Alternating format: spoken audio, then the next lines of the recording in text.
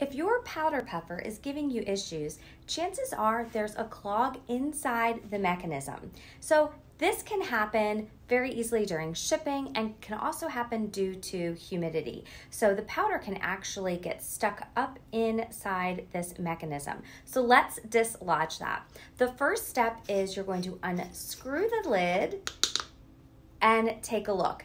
Inside here, there is a hole. Sometimes you can even see the powder lodged in there.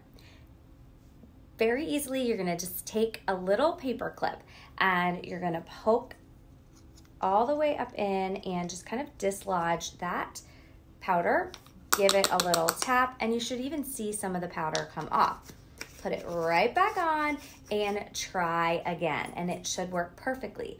If not, that means that there's a clog in here. So that is gonna require a little bit more assistance. You're gonna need to wash it. You're gonna take off the back end side, and I recommend just kind of blowing into it, blowing until it is dislodged, and then you can wash this with soapy hot water, and you're gonna sanitize it with alcohol, let it dry for 24 hours, and put it back on, and it will work perfectly.